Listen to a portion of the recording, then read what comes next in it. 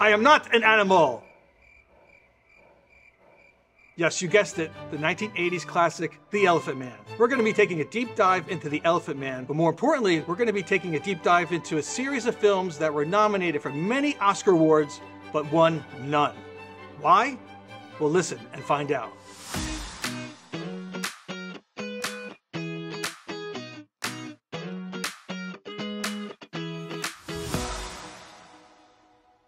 Okay, well, here we are talking about The Elephant Man. And so because I brought some props, they're little because I don't have a lot. First of all, I've got a jungle headband, which I have to take off because it's giving me a headache.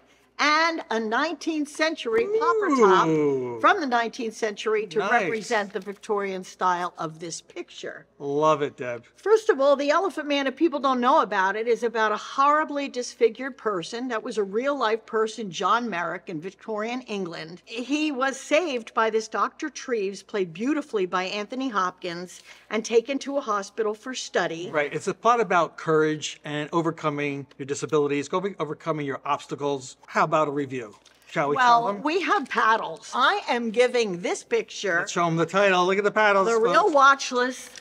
Debbie gives this a 9 with a deformed elephant because I can't draw on the bottom. Oh my God. I know, what can I tell you? Debbie, I give it an 8 with a deformed elephant also. Well, your elephant's better than mine. And we're going to talk about why my score is a little bit lower than yours. Okay, go ahead. I love this movie. I saw it when I was much younger, and I got a chance to see it again. And you know what? I just love the black and white. It made you feel like you were watching an old movie. The scenes, the settings, the edits. What I didn't like was the inaccuracies of the film. I was feeling for John Merrick, the sideshow manager, brutally beating and abusing John Merrick. But in actuality, that's not the case. Correct. And back in the day, freaks actually liked being in freak shows because that's how they made their money. There was no other way to do it. Right. And in John Merrick's case, had such a love for his mother. And unfortunately, when she passed away, he had to live with his father, who had to remarry.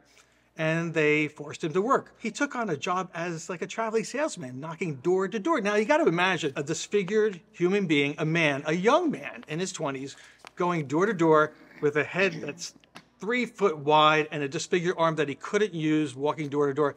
So the only alternative that he had was to go into the carny and actually be a sideshow freak. Well, let me say something about that. The interesting thing is John Merrick was born a normal child. And until he was about 3 years old, he started getting disfigured. And Victorian England was, as well as America, there were 3 big hospitals in New York, even though I can give an analogy, was the Nick, which was a great show on Cinemax, and Bellevue, and also Columbia. But they thought in England, because his mother was frightened and run over by an elephant at a fair, that he turned into an elephant. So Dr. Treves, played gorgeously by Anthony Hopkins. I agree, 100%. Takes him in to study him. It's interesting because at one point in the film, he thinks that he's just like the sideshow manager, that he's putting this disfigured thing out to the medical public and to high society London. And he starts to question himself.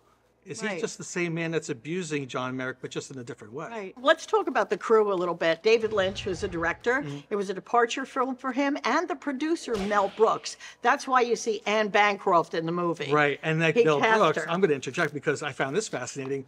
Mel Brooks's name never appears on the credits. Because he didn't want the film to be comedic. If someone saw him as part of this film, there was going to be a joke. A departure film for a person. But the thing about the film that makes it nominated for Oscars is cinematic visually. It has some of the most beautiful black and white photography. There's one visual of Anthony Hopkins' face the first time he sees Merrick that they do a close-up and a pull-in shot that is so arresting and beautiful with Anthony Hopkins crying. That's amazing. And because of the way it's filmed so well, you get this claustrophobia about it that at the end of the movie, you almost feel like a wash rag that was wrung out because, oh my God, you carry the heavy weight of this picture, especially where the mob outside that was lowbrow paid the horrible guy that was a janitor or whatever, had people pay him to look through the windows, hookers, the low life of London. And at the time, that was really kind of like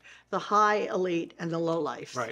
It beautifully comes around at the end. He goes through a kidnapping by his manager and brings him back out on the road, and he can't be found, and this man that finally gets his self-esteem back is brought down to the depths of his Right. disgraced soul. He's able to get back to London, and he sort of wraps up his life really beautifully. He wants to be able to fall asleep like a normal person. He is not able to with his disease, so he could only sleep standing, basically propped up. He finally goes to sleep, and that's how he dies. And it was just so beautifully done. It was nominated for 8 Academy Awards, Best Picture, Best Leading Role, and a whole host of other awards, but it won none. Why? But let's talk about what did win at the Oscars and why. Well, that's important, because sometimes it's not about how great your movie is, but who you're competing against. Exactly. So they were competing against Ordinary People, Coal Miner's Daughter, Raging Bull, and Tess. And as many reviewers have said, that was sort of the year of the regular people award. Yes. They were movies just about everyday people trying to make it through life. Well, a lot of reason why Ordinary People kind of swept it is because Robert Redford was a director. He was starting Sundance. It was a big deal.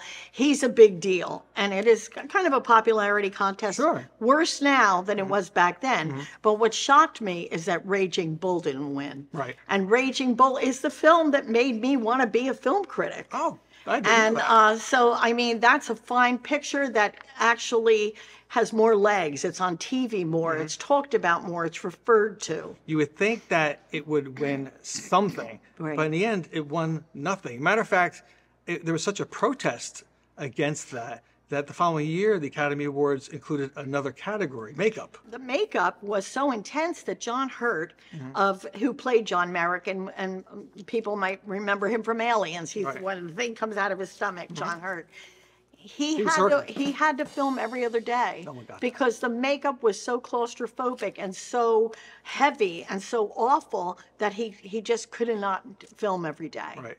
But what do you think about movies that are not true to the original true story? Well, because it did such a great job of dramatizing it. Because when I originally saw the movie and then saw it again, I'm like, oh, I'm still feeling those same feelings. I feel so sad. He was so abused. Like that gets such a reaction for me. But as I was taking that dive, I'm like, he was never abused. Well, I felt sad, but I also felt more claustrophobic and more like, ugh, like, oh, I'm there for the grace of God, go I. Like, what a horrible existence this poor thing had, and he was so intelligent. That's what makes it all the more terrible. If he was, but I agree, but I disagree in that it didn't tell the true story. Because, and then again, maybe it wouldn't have been a great movie if they didn't have that drama element to it with the abuse and his willingness or non-willingness to be in a sideshow, because he wanted to be there in true life. Yes. He actually made money. He liked it. He did. The movie never displayed that. No, they don't. But you need a willing suspension of disbelief for films. And when Hollywood gets a hold of something, it's usually never the same as the book. I mean, I can name like 10 movies that are true to the book. Yeah, but I feel like I got fooled. You're right. It's never going to be 100%, and it shouldn't be, because you have to give elements of drama or comedy or something to make it more interesting for the audience. Right. Well, that's your thing. I totally get it. But as far as telling people about this movie, it's really, really worth watching because it is so true to the period, especially the period in Victorian Medical Society, because this is what they did. And believe it or not, it was really strange back then. They even started doing nose jobs. Can you imagine? No, I didn't know that. But and people, in order to get test subjects, they would actually murder people on the street to bring to the hospitals because they got $25 for a corpse. Yeah. And so to stop murdering people, they started drowning them so the police couldn't tell that they didn't die a natural death. I'm sorry. What? It's time for a commercial break and announce our sponsor. We have a sponsor this week, and it's... Who? Guys, do we have a sponsor? Do we? Nope. We don't have a sponsor! But you can be a sponsor to Bold Media Films, the Reel Watchlist Plus. Just look us up on Facebook, Instagram, YouTube, Google, or check us out at the Art Factory in Patterson. So, please, we need sponsors. Please. I guess we're not getting paid this week. But I do want to say something. If people like this movie, I have some other movies on my list for you to watch.